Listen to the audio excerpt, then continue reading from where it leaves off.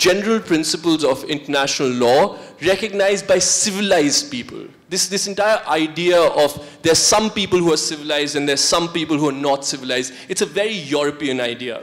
But over the last few years, the last 10, 15 years, this entire structure has changed. We've seen the political influence of what were considered third world countries becoming influential in these international political institutions and multilateral political institutions.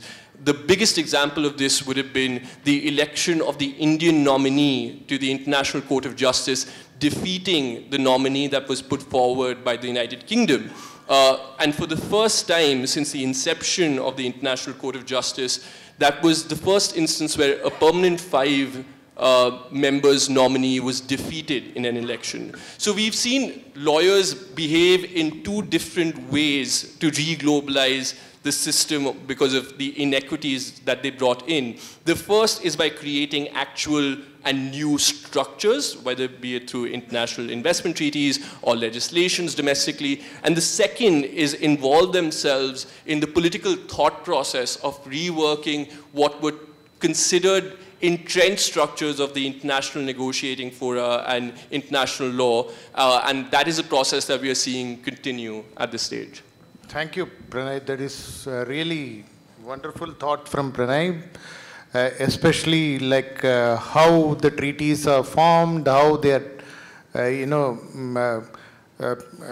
terminated or redrafted. Wonderful thoughts on that. So what exactly? Re-globalization is shrinking of the borders and doing more business. So who better than a lawyer? So lawyers like Pranay and all are in the midst of such re-globalization, doing more business, shrinking of borders, framing various treaties. Immediately, the lawyers are the one who comes to your mind. So the role of lawyers will increase, has to increase, despite there is AI, no AI. In a re-globalized world, going forward, the role of lawyers is going to increase. With this, let me come to the end of the session. I am open to couple of queries, if you may permit. Sir, only 2 minutes. Okay, 2 minutes, 1 query. Yes, please. My question is primarily for Dr. Nedumpara. I want to know your opinion, how much is it hurting globalization, especially in our country, for India to not be a part of any sort of global insolvency or bankruptcy regime? I know in the current code there are certain provisions for which in the future something can be notified, but as of now we don't recognize any foreign bankruptcy and we are not part of any global regime either. So in terms of trade, in terms of investment, in your opinion, how much is it hurting us in terms of globalization and in terms of doing business? Addressing. So I have been actually involved with some of the free trade agreement negotiation. So unfortunately, the international insolvency is not an area that has become part of these kind of agreements. But I should say that over a period of time, new topics are being added to the trade and investment agenda for that matter.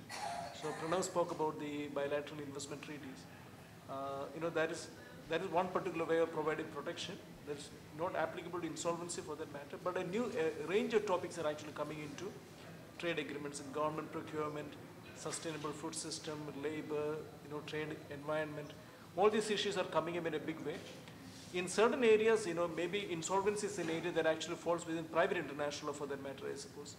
So here we have some of the UNCITRAL conventions. Sometimes they are actually model convention. But ultimately, the obligation is on the concerned country to pass a law and implement that particular convention domestically. So even when it comes to a number of private law areas, we have got UNCITRAL convention and model conventions being brought into force domestically.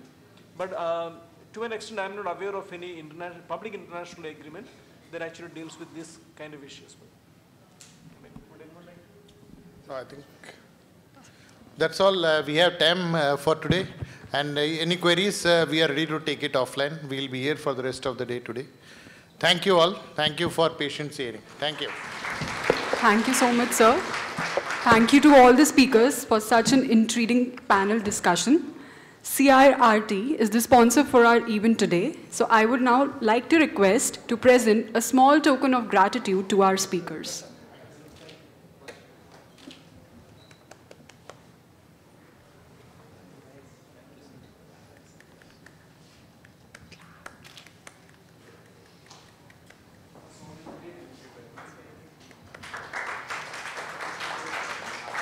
Thank you, sir.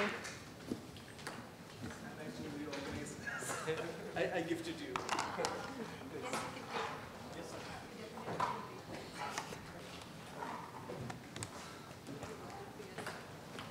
Thank you, sir. Moving ahead to our next panel, the topic of which is new type of legal services and new form of delivery of legal services. The moderator for this panel is Mr. Manish Lamba, General Counsel, DLF Cyber City, Gurgaon. The speakers for this panel are Professor Dr. Mandeep Kumar, Professor in Law, Lloyd Law College, Greater Noida. Mr. Nishant Singh Rawat, Assistant Professor, Lloyd Law College, Greater Noida. Mr. Prakhar Srivastav, Advocate, Supreme Court, Legal Consultant, White Collar Crimes. And Mr. Perberg, CEO, INDI Sweden, Judge at Stockholm Administrative Court. We welcome you all. A huge round of applause for the next panel.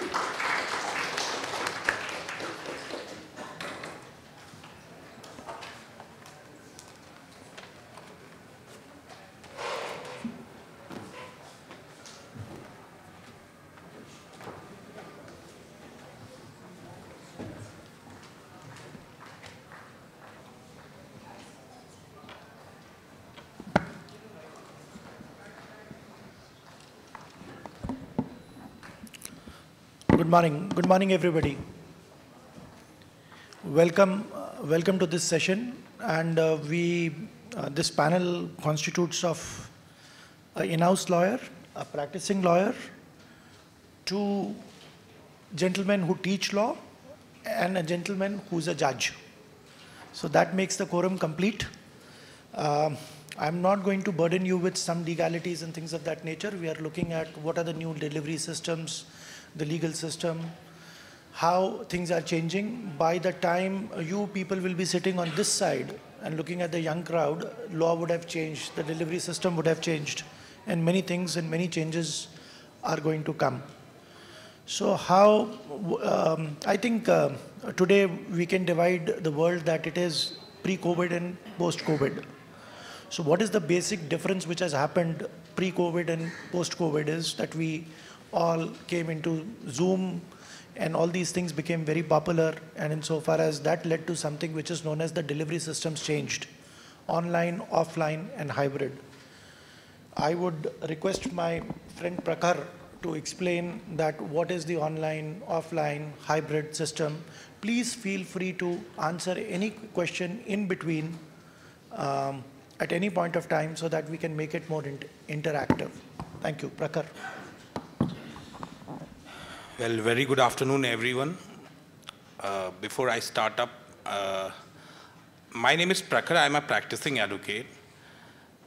If I talk about the filing system as far as the legal practice is concerned, pre-COVID and post-COVID, then we can witness basically there's a huge change, especially in terms of technology. If we talk about the pre-COVID era, when we used to file any document in court, like it used to go in the same conventional manner, like you have drafted something and you go to the court for getting it filed. I'll particularly talk about like in Honorable Supreme Court, what we used to do was, like if there is certain kind of a draft, there's some kind of SLP or a counter affidavit, it has been drafted. After getting it, after having the signature of the advocate on record on it, you go and you get it filed at the filing counter. But right after the COVID time, even during after the few months of the COVID time, it happened that there was certain new guidelines introduced by the court during that time for practicing, like you can file the documents online directly from the IDs of the advocate on record. But if we come in the present era now, like the things have been normalized.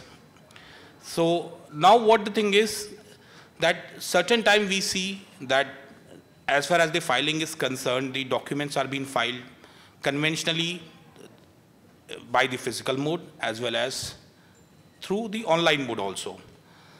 Moreover, as far as the legal practice is concerned, when we talk about the pre-COVID and the post-COVID era, then we can see a lot of things have been changed by the virtue of technology, like the hearing is concerned.